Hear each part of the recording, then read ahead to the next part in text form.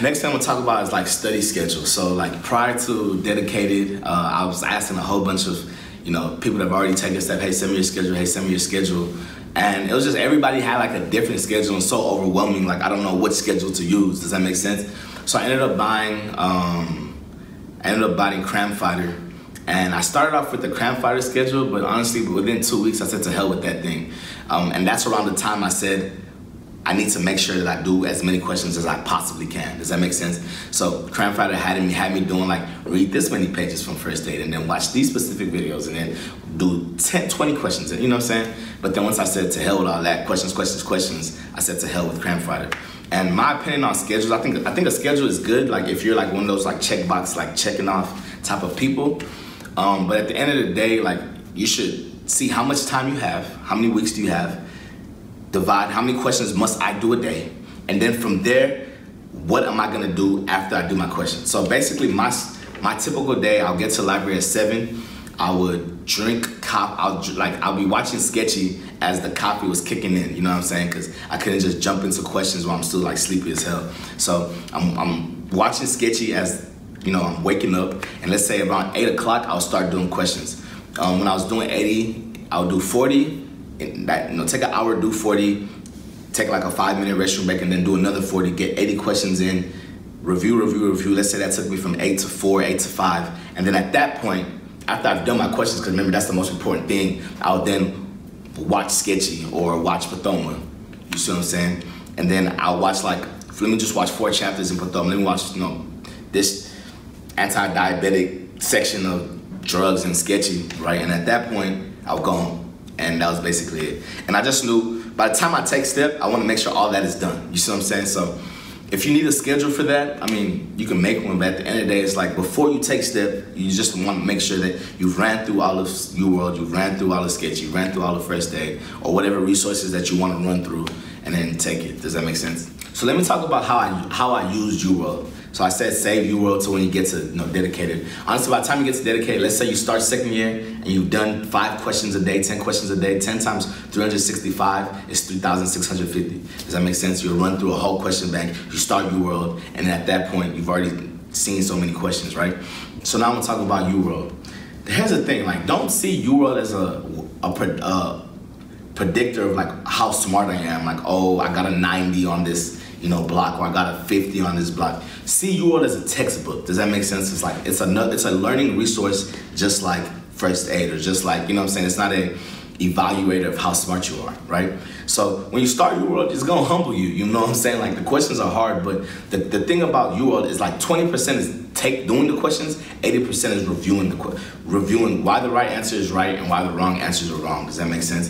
And when you first start doing questions, it's gonna take a long time because you're learning, you're seeing all those, new keys type of thing that they're giving you. But by the second week, third week of doing questions, some of the concepts that you've already seen, you don't have to go through with as much as much of a lens, like scoping out each thing. Does that make sense? So let's say I did my 80 questions and I'm reviewing 1 through 40, whatever, going through it. Certain things on like the USMLE, like it's not about knowing that one thing. You have to know the whole list, that whole list of things. I'll give you an example, like neurocutaneous disorders. Like if they ask you about one neurocutaneous disorder, they can ask you about all of them. So you basically have to and on the answer choices, they're gonna have all the answer choices. You have to know them all. Or like, let's say brain cancers, you have to know them all. Or like strokes, you have to know them all. Lipid storage diseases, you have to know them all. Glycogen storage diseases, you have to know them all. Or, like brachial arch, brachial foramen, you know what I'm saying? So one thing I noticed when I was studying was, it'll take me a long ass time because you want to like review each thing, right, in detail. Like, oh, let me memorize this right now and let me go annotate first aid. And by the time you know it, it takes you 5 hours, 6 hours to do 40 questions.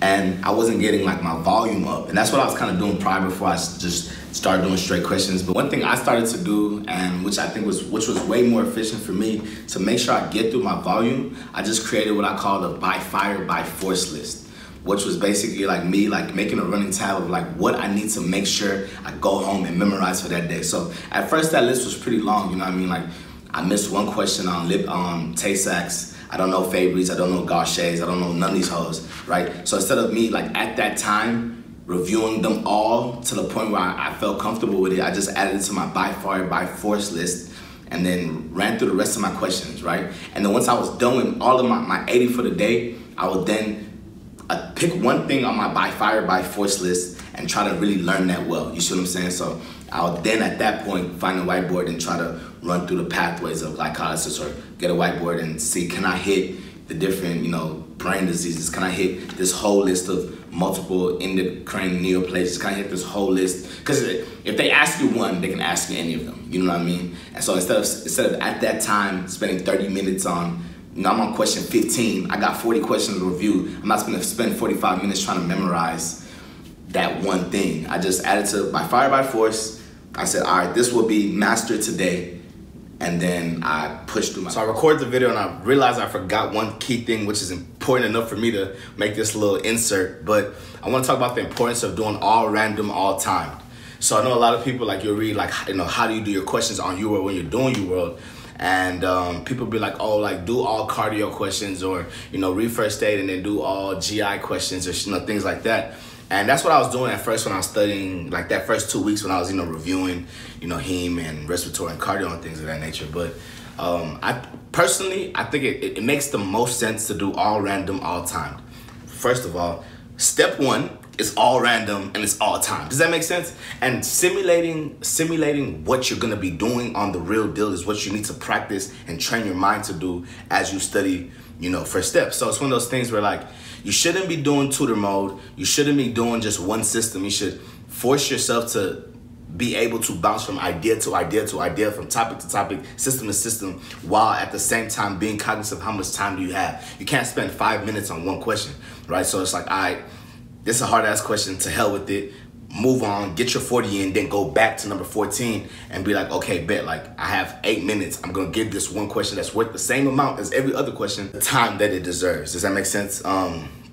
Also with, like, all random, all time, at first it kind of feels weird because it's like all jumpy, you know? So I haven't reviewed heme, or I don't remember cardio, I don't, you know? So you're just bouncing from front to back. But by the time you get to like week 3, week 4, you'll realize, like, that's how your score will incrementally just keep going up, because you're covering more things at one time versus, you know, doing system by system, and then you finally review all the systems. By the time you reviewed your last system, you forgot what you reviewed your first system. Does that make sense? So it's one of those things where it's like, you've learned the material before, right? You've learned it before. So it's like, oh, damn, I did remember the ALL versus AML versus CLL versus CML. I don't remember what it was, but I learned it, and you get it wrong. You're like, true. You read the explanation, true. You learn the different type of leukemias to your by fire, by force list. You know, you move on to the next question. By the time you get home, now I'm sitting down and I'm like, all right, ALL is this, these are the characteristics. AML is this, these are characteristics. CLL is this, these are characteristics. CML is this, these are characteristics. Does that make sense? So when you do UWorld in dedicated, specifically, like, all random, all time, don't play yourself. You know what I'm saying? Like, it's okay, everybody, it's a curve, you feel me? Don't be stressed out because you're getting 40%, the rest of the nation's at 60%. You know what I'm saying? Be like, true, I've learned this much today. Every step, every block is, like I said, UWorld is a textbook. You learn, like, from the questions. You miss it, it doesn't matter. You know what I'm saying? Your average is 40%, it doesn't matter. Learn from UWorld. Does that make sense? So when you do UWorld in dedicated, all random, all time, just from the jump, day one, all right, bet. You've been doing questions in dedicated. I mean, you've been doing questions in pre-dedicated. You're up to speed on first aid because you've been using first aid throughout, you know, your first and second year. You've already have all of Pathoma watch because you watched it as you went through the class. You have all of Boards and Beyond watch because you watched it as you went through your class. You know what I'm saying? You have Sketchy watch, and at that time, it's like, now it's time to make money.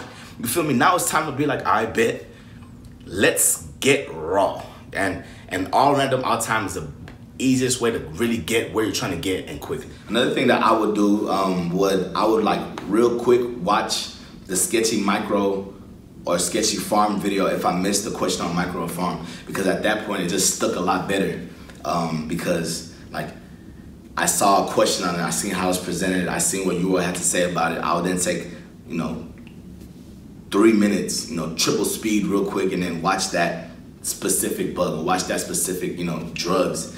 And then at that point, it's like, okay, that makes, like, it just helped me remember it a lot better.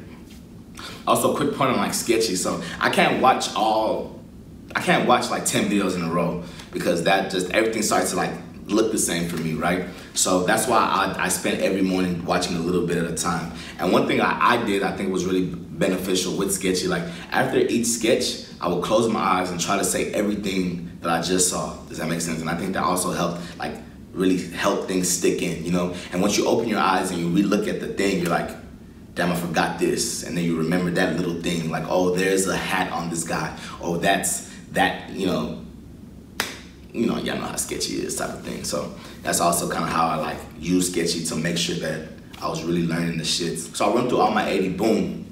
And at that point, what I would do was I would watch like Pathoma or Sketchy. And when I'm watching Pathoma, like during dedicated, for me, I wasn't taking notes. I'm just listening. You know what I mean? Like, okay, bet, like, let me gather this knowledge. And at that point, so if in my next days set of 40 or set of 80, you know what I mean? I was like, oh, I just watched Pathoma's GI chapters, has a question on it, and it sticks a lot better. Does that make sense? So for me, I just wanted to get through the content. And that's kind of how I did it. I was 3 times speeding that thing, man. You know what I'm saying? I was like, hey, give me the heat. Give me the heat. I'm trying to go to sleep type of thing. And then by the time I got home, I'll leave the library at like 6. And then at first I was like working out. By the later end, I stopped like going to the gym, which I don't recommend. But once I like got home at that point, change the scenery type of thing. And then I'll, by fire, by force, what's on my list, what needs to be mastered, lipid metabolism, what needs to be mastered. You see what I'm saying? And that's what I would do. Just really try to focus in on like that constellation of symptoms, and that constellation of like nephrotic versus nephritic. You have to know them all. Does that make sense? So I really just focused on that one thing after my questions. You see what I'm saying? With first aid, at first I was like re-annotating first aid with the questions I learned. But I really stopped doing that because I was really just like, I need to just get through these questions, you know, and I just trusted the process. By the time I'm done with UWorld, I just trusted I'll know it. You know what I'm saying? Also, so with UWorld, I did it all of UWorld, so from front to back, and then I redid all of my missed. So I did 1.5 passes. So I did all of UWorld, I did all of my missed, and I think that was pretty beneficial because at a certain point, if you miss it, you can't miss it again. So, you know, you missed it, you know, in week 1. By the time you see it again in week 6, you're like, oh yeah, how did I miss that question? You know, and if you're still missing, that means you need to keep seeing it, type of deal.